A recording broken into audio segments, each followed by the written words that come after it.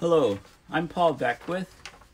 If you're watching this video and you haven't watched my previous video, then please stop and go and watch the other one first. This video is a continuation of my discussion on PyroStorms, megafires and Firenados, or basically fire-triggered thunderstorms, known technically as Pyrocumulonimbus Clouds or PyroCbs.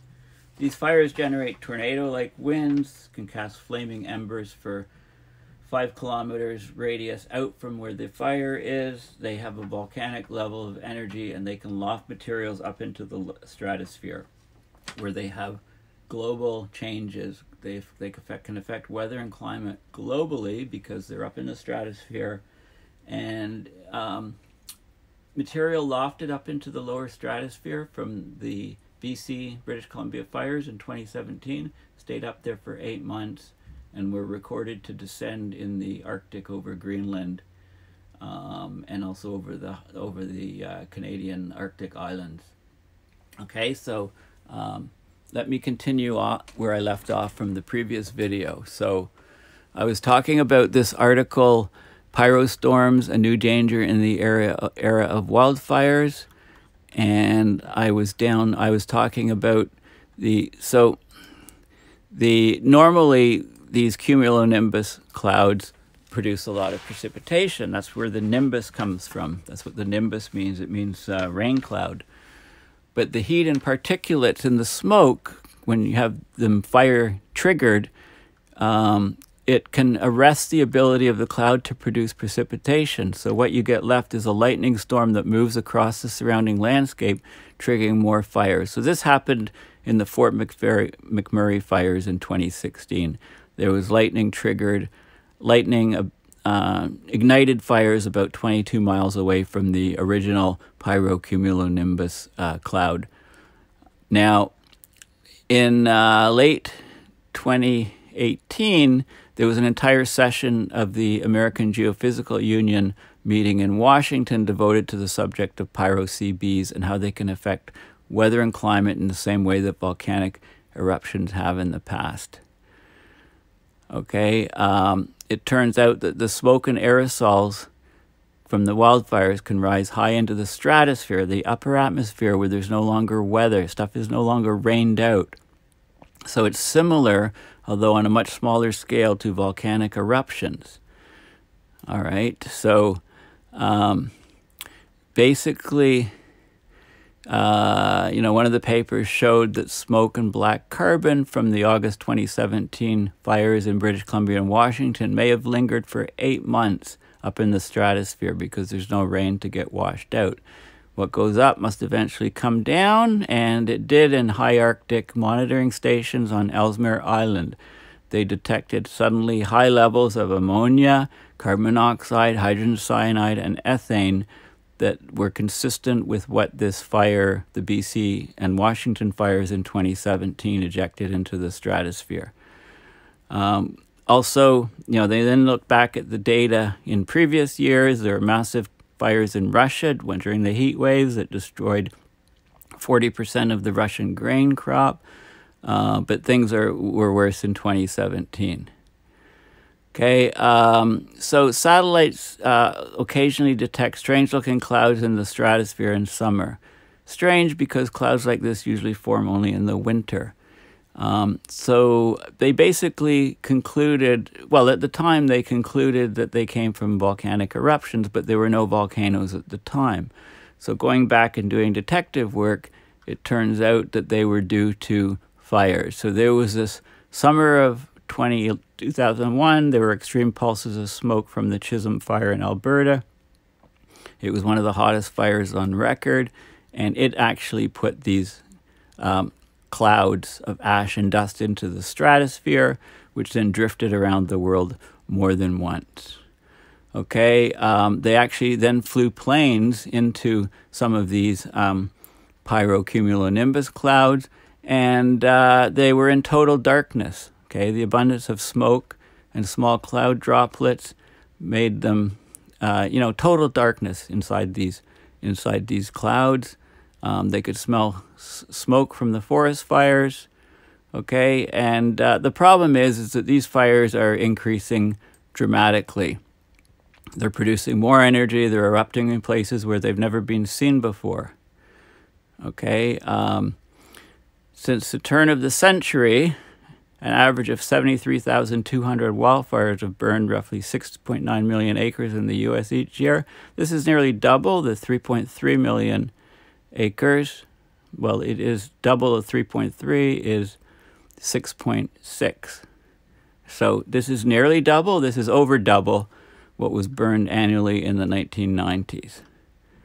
Okay, there's an average of 25 single PyroCb events a year in Western North America now. Okay, so we're getting more and more of these events. And yeah, okay.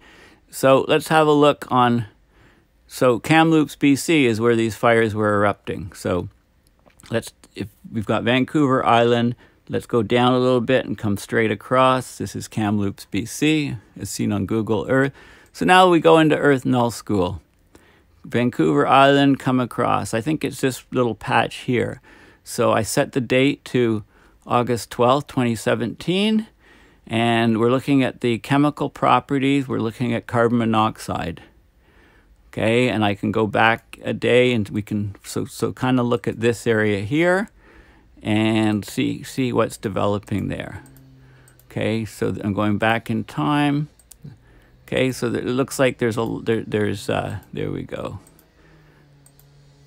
Okay, so okay, so basically not much is happening here towards the end of July, and then these fires are igniting all over and they're producing the carbon monoxide, which you can see on Earth Null School. If you just Google Earth Null School, click on Earth, click on chemistry, go into the URL up here and physically change the date. You know, so I changed it from present, excuse me, from present to 2017, you know, August, right? And now we're looking through and you can see where the fires are based on the carbon monoxide that's being produced. Let's go back to the 5th, or the 12th rather, August 12th.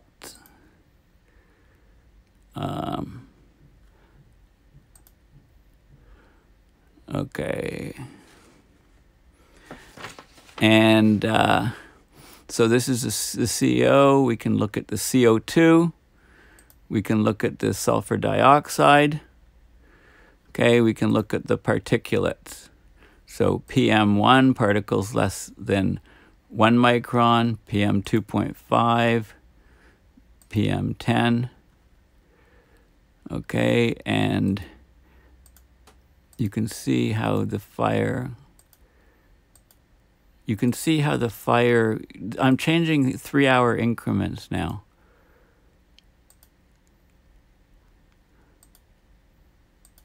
Okay, so I can change to the time of day that's maximized and then switch back to, switch back a day. Okay, so this is PM 10, PM 2.5, PM 1, right? So SO4, and then again the chemistry, the carbon monoxide. The carbon monoxide really shows up very clearly, and then the other gases. Okay, so you can see these fires, how they progress and stuff. Get lots of information yourself just by Googling Earth Null School. Now, people in Canada, in the West, are getting really fed up from these fires. They were last summer. So basically, air purification sales have surged as Canadians anticipate smoky summer stuck indoors. So this is Prince George. It was dark orange. This is daytime sky over BC, as fires were nearby in BC in 2018. So people are basically trying to make a clean room in their house where they have air filters, air purifiers. So when the smoke gets in, they can't stop it getting into their whole house, but they can stop it getting into a room. The smoke was so bad that Prince George was one of the 10 most polluted cities in the world in August 2018. Okay, this is some tweets here. So this is 10 plus is very high risk. This is low risk. This is August 2018, and you can see all of these days that pegged out at the maximum. And this is, you know, in Prince George. Okay, so this really has a negative impact on people's health. You know, this is what it looked like outside during the middle of the day. This guy is in the shopping mall, has added thousands of bucks to buy carbon filters to put on the mall's 130 rooftop HVAC units, industrial air scrubbers, so people can at least go to the mall. You know, if there's massive fires again and the massive smoke and the, you know, air pollution like you know, off the charts in the city for multiple days at a time, people can go and camp out at the mall and have clean air. Okay. Now let's look at just a sampling of some of the papers that were talked about at the AGU conference on these Pyrocumulonimbus fire clouds. So long-range transported Canadian smoke plumes in the lower stratosphere that were measured over northern France. So let's just have, I won't go into all of the details in these papers because I've got a number I want to look at, but let's just have a look at some of the, okay, so it shows the plumes, it uses laser radars to detect the plumes. Here we go. So this is a region where all the fires were occurring in August from Modus.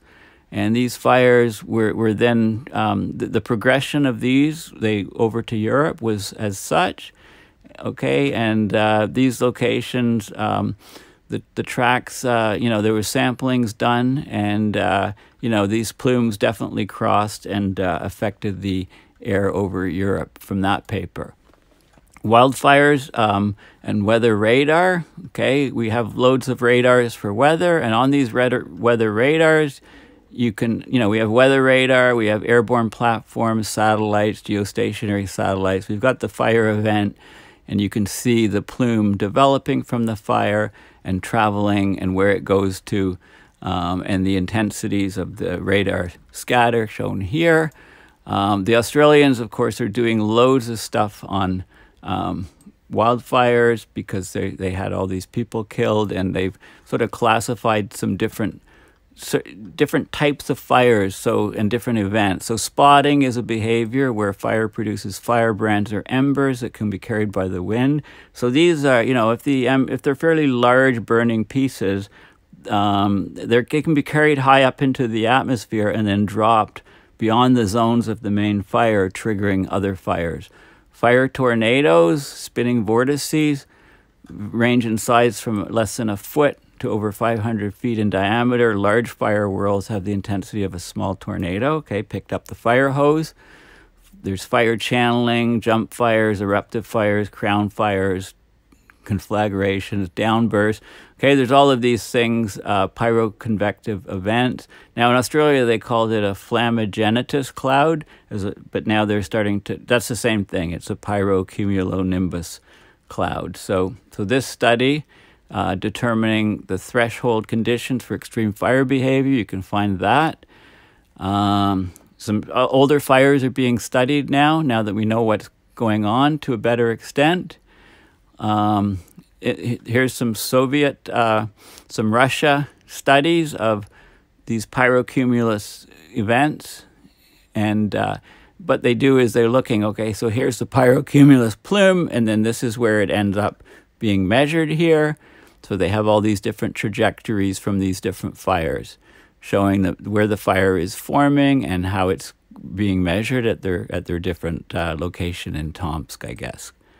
Okay, so all kinds of data from the Soviet Union, different Portugal fires, you know, modeling done, the British Columbia fires, a NASA study showing the plumes coming up and how they travel and how high they get. Basically a paper talking about the injection, how much of the materials from these fire-triggered clouds can get ejected into the stratosphere. You know, here's some, so this is looking at, here's an actual eruption, and these are different fires. This is the 2017 fires in BC and Washington, so it gives you an idea of the amount of mass that's injected into that goes up into the stratosphere from these fires. So lots of neat stuff. Thanks for listening.